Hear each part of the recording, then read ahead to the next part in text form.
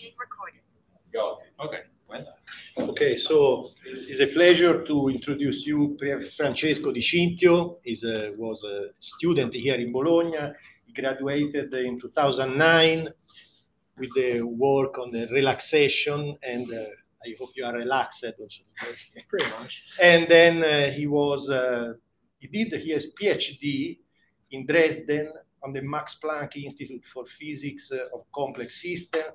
Then he was postdoc in different places, Italy, France, etc.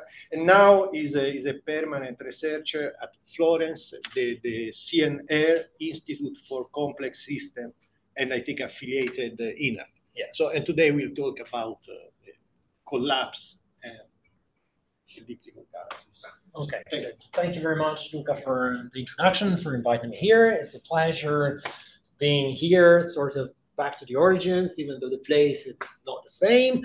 So in my talk, I will be discussing some numerical simulations of collapse, dissipationless collapse, and its implication in the alleged dynamical mass versus versus stellar mass to flattening relation. So if on one hand, a lot of studies have been devoted to the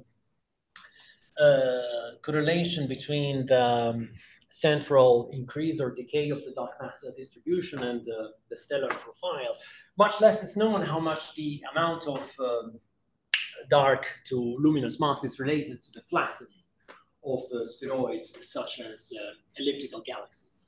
So in a series of papers by Deur and collaborators, now they made this claim that the total dynamical mass, or better, the mass to light ratio measured in solar luminosities, has this quasi-linear trend with the ellipticity, with the intrinsic ellipticity of a spheroid, where in the assumption of oblateness of a given elliptical galaxies, the intrinsic ellipticity is recovered, inverting this relation between the apparent ellipticity projected on the sky plane.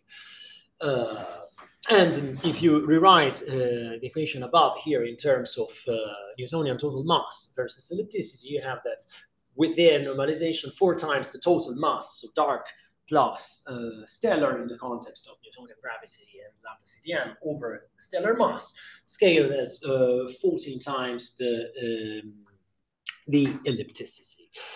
And to derive the relation, they did a broad study, with different and independent measures of the mass to light ratio, limiting to medium-sized galaxies with 10 to the 8 solar mass up to 10 to the 11, and typically undisturbed galaxies. Both criteria are relaxed if you go to distant galaxies at high redshift. And typically, the original sample of 237 galaxies studied in the observational papers rejected the compact ellipticals, all possible sorts of active galaxies, and peculiar galaxies such as the irregulars, or high sigma galaxies at large set, in order to exclude, for example, the S-zeros. All right, and as I mentioned before, the mass to light ratio is evaluated with several protocols. Applying the Behaviour theorem with stellar dynamics model applied to the inferred 3D structure of the observed galaxies from the X-ray emission, and also from planetary nebula and globular cluster dynamics, as well as gas disk dynamics, or even in the more recent surveys from gravitational lensing. So here we have an example of how the empirical linear relation between the mass to light ratio and the apparent and here intrinsic ellipticity looks like when expressed in terms of observed quantities from the different surveys. So here we have Behaviour theorem calculations, here lensing, stellar orbit models, or gas disk dynamics. So these are more recent results, just showing the scatter of the aforementioned relations, and a more recent appearing here last year in this paper from Winters and collaborator, a set of data using a broader set of galaxies where some of the aforementioned criteria were relaxed, and you see that at least here and here the scatter increments. Okay, so this, if true, of course, if we take this thing for granted, this has quite a few astrophysical implications in both the standard Mount CDM scenario and also in modified Newtonian dynamics, or MOND. So this could be interpreted in lambda CDM as more dark matter, so the larger is the dark fraction of amount of mass of the galaxy, and the larger is the departure from the spherical symmetry, which might sound a bit counterintuitive at first. And this could also be interpreted as more massive halos are less spherical, and therefore the flattening of the stellar component is a direct consequence of the flattening of the embedding dark matter halo. And from the point of view of modified Newtonian dynamics, where the standard Poisson equation is substituted with this nonlinear Poisson, this would imply that larger spheroids depart more from spherical symmetry. So far, from the point of view of modeling and numerical simulation, so up to now, this correlation between the total dynamical mass to stellar mass versus ellipticity hasn't been looked at much in numerical simulations. So in a series of works I've been involved in, I'm looking exactly at how a simple model of dissipationless collapse with the different types of initial condition could, in principle, produce end products by interlaxation and phase mixing that reproduce this relation between the total dynamical mass and the flattening of the end states of the simulations. So I have been performing Newtonian n-body simulation with a standard n-body code with a typical three-code Barnesat model, and also particle mesh simulations in modified Newtonian dynamics using MOND, which is a nonlinear Poisson solver developed here by Carlo and collaborators. And in all numerical simulation, as a rule, I'm always assuming that for the stellar component, the mass to light ratio is 1.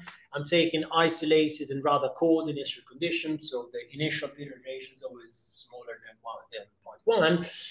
And for the Newtonian simulations, I'm assuming both live or frozen halos. So live halo, it's also the distribution of dark matter is involved. Frozen halo, you take a model, NFW or gamma model, you freeze it, and then you keep it as an external fixed potential. And essentially two types of initial conditions, perfectly spherical or clumpy. And in MOND, the situation is a bit trickier because there you don't have dark matter, and what I am considering as total dynamical mass of the system is the total mass that one would infer interpreting the MOND system as a Newtonian system plus dark matter. Typically, MOND systems are characterized by this dimensionless kappa parameter, which is G times the stellar mass over scale radius to the power of 2 times the A0, which is the scale acceleration of MOND. So the larger is this number here, and the closest is the model to the Newtonian regime. Vice versa, the smallest, the larger is the MOND effects. I've also experimented a bit with spherical single or multi-component radially anisotropic equilibria in both Newton and MOND. As I was mentioning, MOND models the dynamical mass is estimated from the angle averaged final state, simply assuming that it's a spherical system, and I can use this relation between the Newtonian and MOND force in spherical symmetry. So this is just a sketch of how the initial condition looked like in the clumpy case and in the perfectly spherical. Okay, so the first thing one has to look at is what is observed. So I'm interpreting the end states of the simulations as observed objects, and I take a number of projections on the 2D plane, and I compute the 2D ellipticity, and then inverting this, assuming that the fake observed elliptical galaxy is oblate. Therefore, I can invert this relationship between the 2D ellipticity measured as 1 minus the minimum to major semi-axis, and extract the putative intrinsic 3D ellipticity. So here, the yellow shaded area and the dashed lines are the Deur and collaborators relation, and different symbols refer to different simulations. So Newtonian with frozen halo, Newtonian with live halo, and Diamond's MOND system with only baryonic matter. And then, as you see, if on one hand there is a trend of increasing ellipticity in both 2D and 3D with increasing dynamical mass to stellar mass,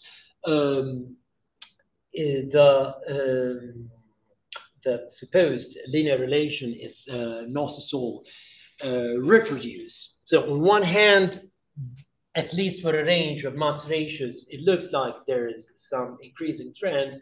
On the other, this linear relation is not recovered. Okay, so now I made a little parenthesis. So there has been other observational and theoretical studies by Tinker and collaborator and Sonnenfeld 2019, which evidenced that there's a correlation between the halo mass, the stellar mass, and the Ersic index M in the projected density profile of observed galaxies.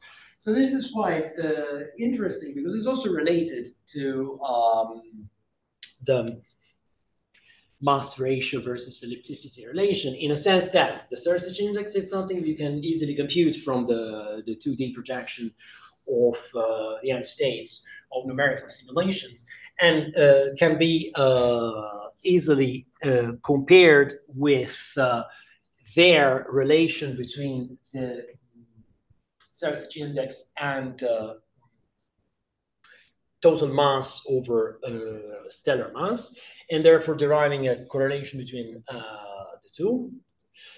And again, here they found that for these spheroids, the Ersic index is proportional to the stellar mass up to the 0.46 power, and also that in this range of masses, the dark mass, it's proportional to the stellar mass to the 1.7. So one can figure that this Ersic index should be proportional to this ratio here, m to n star minus 1 to the 6.6, which is indicated in figure by the dot dashed line. And again, from models produced by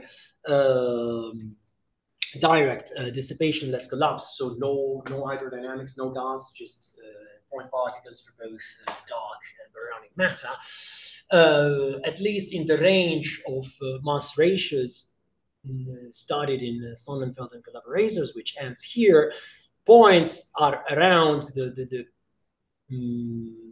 relation, but they have an enormous scatter. So again, it's something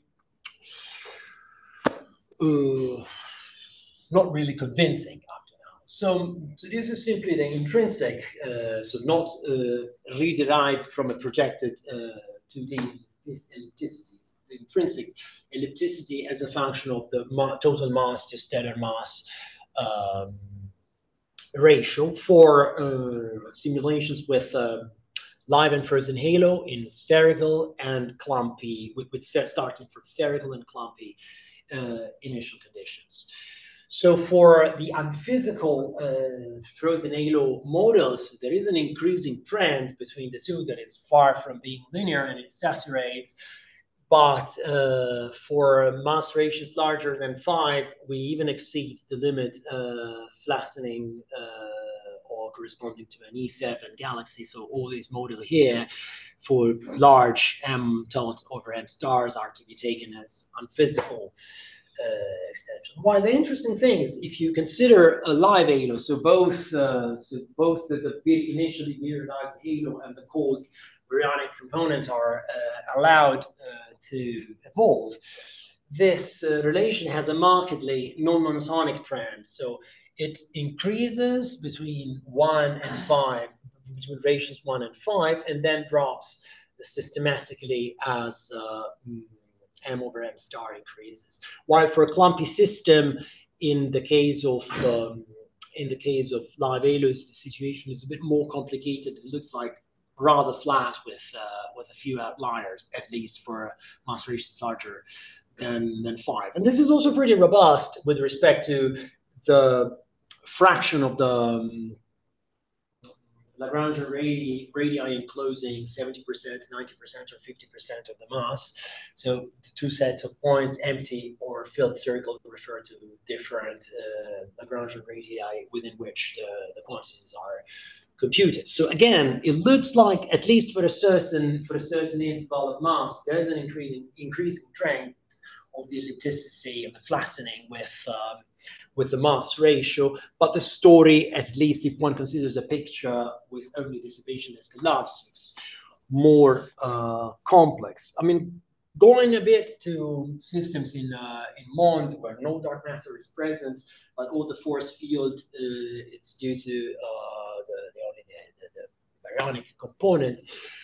Again, clumpy initial condition produce a rather flat relation between the final ellipticity and the mass ratio, with a few outliers for low values of m over m star.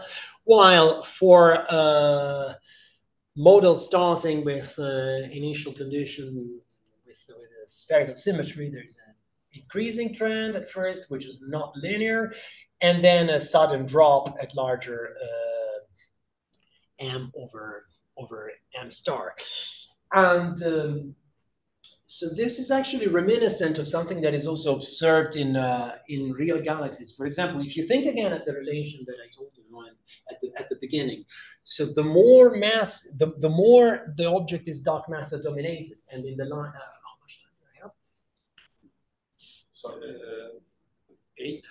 Okay, so the more the model is dark matter dominated, or in the language of MOND, the more the system is in the deep MOND regime, the flatter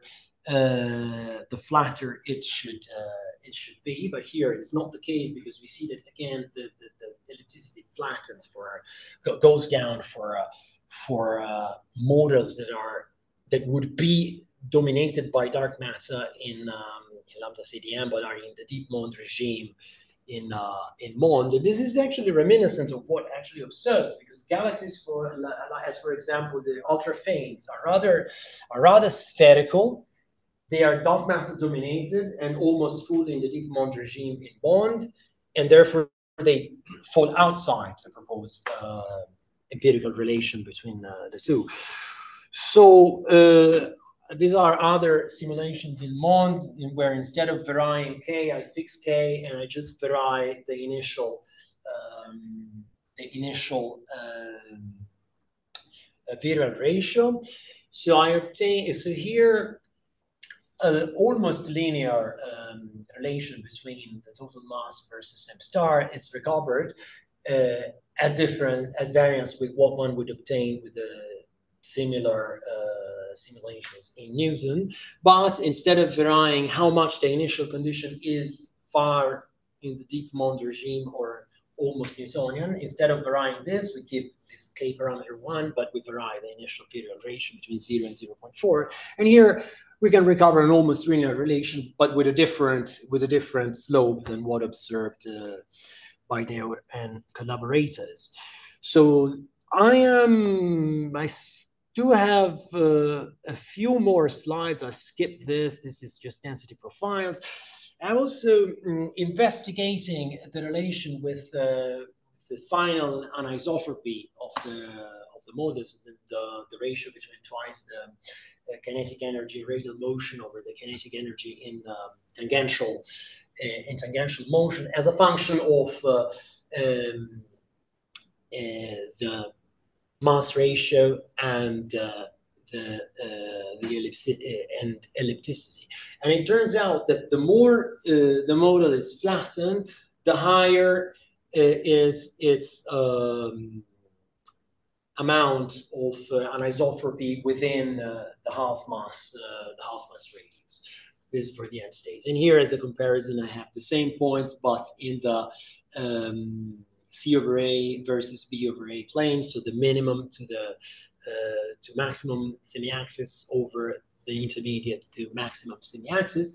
And it turns out that actually a lot of systems in both MOND and Newtonian gravity, they are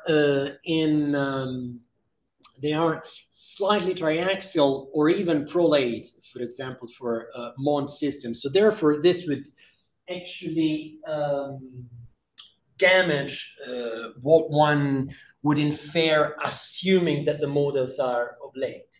Okay, so this was pretty much the last thing I wanted to show. So I have other few things, and I can jump directly to my conclusions. Oh, I have 5 minutes. Oh, okay. I thought you were saying 1 minute. Okay, so so here is simply the evolution of the semi-axis, and here the anisotropy parameter. And how do we interpret all of this? So I essentially interpret this behavior, which seems to appear as a consequence of dissipationless clumps, but not with the correct, say, exponent that is inferred from the observation. We interpret it as a consequence of the process of radial orbit instability during the first stages of the collapse. So the stronger is the initial amount of anisotropy of the system after the first 1 or 2 infalls and re-expansions, the higher is the chance that the system would be subjected to the process of the dynamical process of radial orbit instability that essentially turns into a triaxial or flattened object, something that was originally spherical but with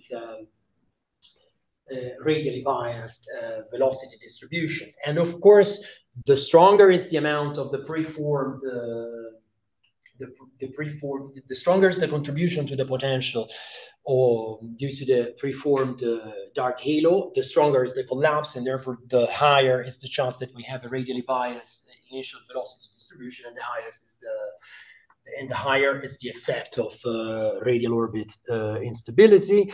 And this is also quite in agreement with the radial orbit instability in modified Newtonian dynamics, where models typically can attain a larger degree of orbital anisotropy at fixed density profile and anisotropy radius. And they also have they're more prone to radial orbit instability. So this brings me to the conclusions. This is just a summary of my talk. So as a consequence of simple dissipationless collapse, we recover a relation which is similar but not exactly what is observed.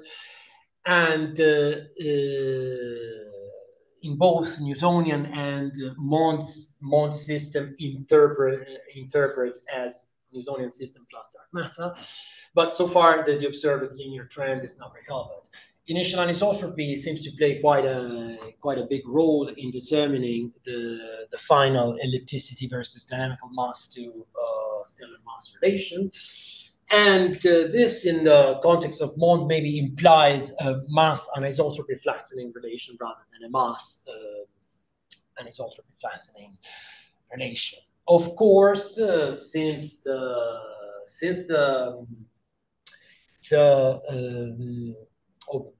relation obtained by the observer, it's in a very narrow range of mass ratios and total mass of the system. This is not in contradiction with the fact that we have dark matter or deep MOND models that are not flattened at all, as the aforementioned ultra-phase dwarf galaxies. And in addition, I mean, given the non-monotonic trend of the ellipticity versus mass ratio relation, if you go to very high mass ratios. So this is not really in contradiction with that. So that was pretty much my take-home message, and I conclude here and I take questions.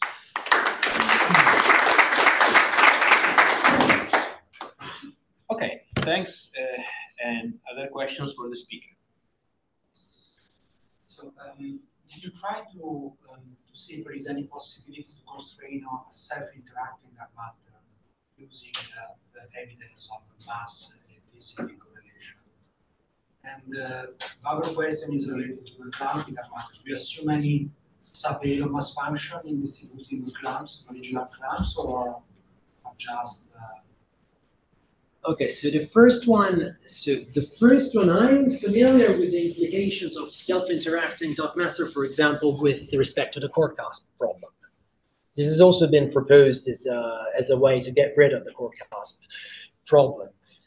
Well, not in this work, but would certainly be an interesting thing to explore next. And concerning the initial conditions, when I am implementing clumpy initial conditions, I typically take a visualized spherical halo, and then the baryonic component is just given generating a Poissonian distribution of centers. Around these centers, I construct gamma models with different gammas, and I just assign a position-independent Maxwellian velocity distribution, which I renormalize to obtain the wanted value of period ratio. So no, I do not. I'm not implementing sub-halos. Of course, it would be an interesting thing to explore. So these are all single core simulation with 10 to the 6 particles at maximum. So I didn't put enough resolution to model sub-halos. Well, concerning self-interacting dark matter, I don't know. I would say. Yeah, it's a very short comment. We already discussing Pierfrancesco about this, but I think it's important also for students. The Deur proposal should be recalled to the audience. That is another attempt to avoid the existence of dark matter. And unfortunately, as almost all these proposals failed dramatically when confronted with observations, not with the simulations. For example, we have the proposal that the dark matter is just an effect of rotation in general relativity. And this is proved wrong empirically because we see dark matter in non-rotating systems. In this proposal, you expect no dark matter in spherical systems. The first systems in the history of astronomy where dark matter was detected were clusters of galaxies. Plenty of dark matter. They are not flat like these galaxies. So this should be enough. Maybe dark matter is not existent, but certainly all these proposals failed miserably with observations, not with theory. So in other words, maybe you can obtain some correlation between the dark matter and flattened. This is not in contradiction. The contradiction with the theory is that we see dark matter in spherical systems, and there is no answer to this. Yes, so in fact, actually, it's a comment not about your work, but just to put in some perspective all these different attempts that usually they just work for a very single specific problem, and they are. But if you put them in a context of astronomy, they are out of 9 over 10 observational tests. Yeah, this I think is the. Yeah, in fact, to stress even more, when I showed, let me go back. When I showed this plot here, now here you see clearly, you have system where you have a lot of dark matter that are way more round than system with less dark matter, for example. So this is when you also have a live halo. So both, dark and luminous matter talk to each other via gravity, and it's not just an external potential. So maybe more of an observational question, but did anyone try to explain the absurd effect with stellar population trends with ellipticity? Because what is actually measured is the mass-to-light ratio. So what if, for example, the stellar ages have a systematic trend with the ellipticity of a galaxy? That would not be crazy to think about that, you know, like in terms of evolution. Then you could have different mass-to-light ratios of the stellar populations. And it appears to me that here they don't try to estimate the stellar mass. To my knowledge, they didn't. They didn't. So far, I haven't found any more recent work. Perhaps they're doing, but it seems. I mean, it also seems reasonable to me. Maybe having a distribution bias and angular bias, and so if you observe a given population, you think that the system is flatter around than what it is intrinsic. Yeah, makes sense. But so far, to my knowledge, there's no such a thing.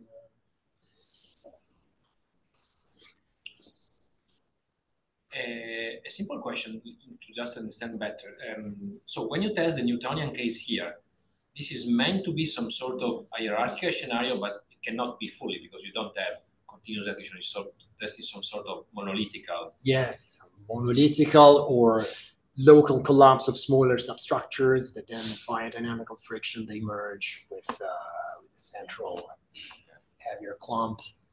These are isolated simulation, no cosmological context. Is the fact that a Newtonian scenario maybe cannot reproduce exactly reality is a proof that the hierarchical model is wrong as well, or depends on the setup here? I guess it depends on the setup. Well, MOND, for example, would be more more monolithic than Newtonian gravity. But in a way, there are two monolithic approximations of formation of a single object without assuming any cosmological things. And on top of that, it's because most part of the observed sample refers to isolated galaxies and not to galaxies in group, or even worse, in clusters, in galaxy clusters. So that's the reason behind choosing some isolated objects. Okay, I don't see other questions from the remote audience. Okay. Unless there are other questions here, we can thank the speaker.